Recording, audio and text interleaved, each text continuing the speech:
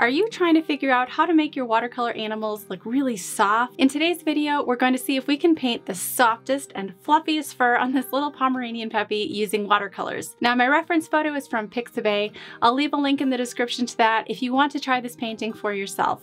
First of all, if you want to achieve the same soft effects you're going to be seeing in this video, there are two crucial supplies you'll need. First, you'll want to make sure you're using 100% cotton watercolor paper.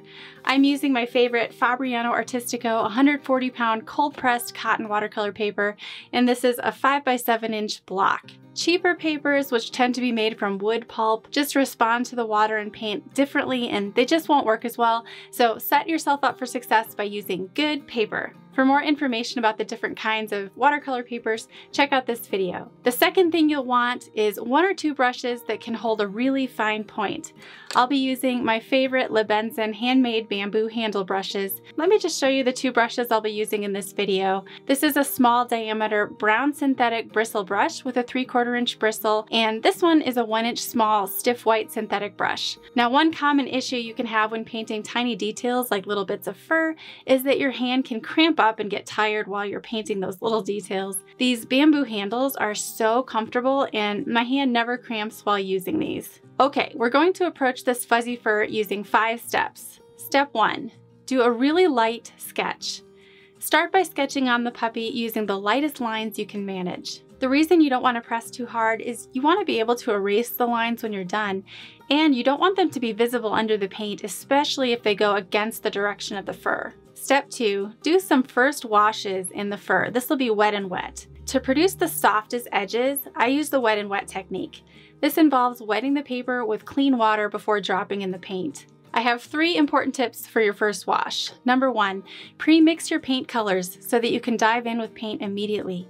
If you skip this step, your paper will begin to dry and you might actually miss the opportunity to paint the softest edges. My second tip is to extend your clean water quite a bit beyond your edges.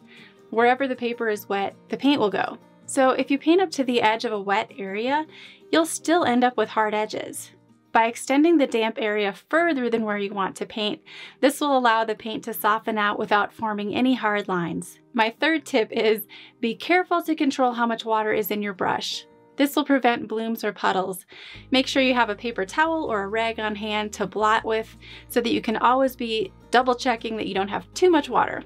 Now, if you feel like maybe this video is moving a little too fast, I want to let you know that this Pomeranian tutorial is available in real time. Just head over to my website, emilyolsonart.com, where you can become a member of my Watercolor Mastery online school. With this monthly membership, you'll have access to over 100 fully narrated real-time tutorials, including this one, which come with a downloadable reference photo, traceable line drawing, and a complete list of supplies used in each video. There are tutorials for all levels, from beginners to advanced, and I add new videos every month. I'll leave a link in the description below so you can check that out. All right, let's get back to the video. Step 3, begin to add fur texture details. This is wet and dry.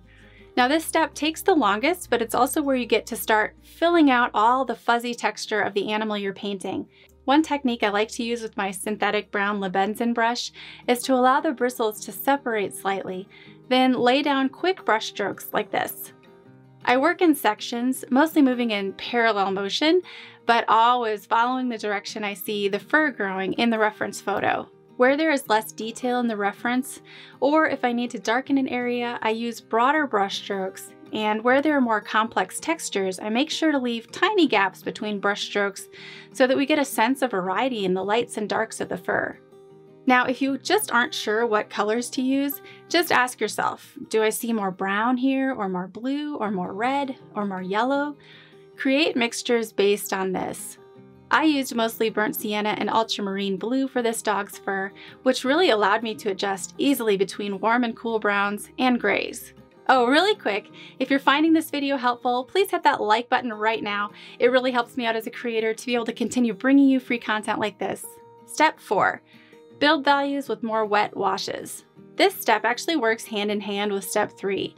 Often you'll need to alternate between adding layers of wet on dry fur texture and blocking in larger shapes and values using broad wet washes. Here on the head I needed a darker reddish brown base color, so I painted that quickly with a wet and dry flat wash over the top of some of my fur detail. Once that dries, you can go back in and just keep layering with the fur. I added a wet wash using more of a bluish gray to the underside of the head and chest, again, all with the same intention of allowing that to dry and then layering over the top of it. When a large area has a damp layer of paint on it, you can also use that opportunity to add more wet and wet color to a section, especially if you want a softer, more subtle blending of colors. Here on the body, I added some burnt sienna wet and wet to the gray base wash. Notice how I still move my brush in the direction the fur is growing. I guarantee you're going to reach several stages in a painting like this where you're going to want to just throw it out. Don't do that. Don't give up. Just trust the process and keep painting. You'll be so glad you did.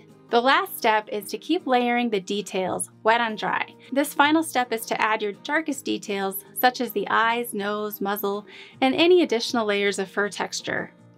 I used my more pointed Lebenson small stiff white synthetic brush for the facial details, being careful to leave little highlights.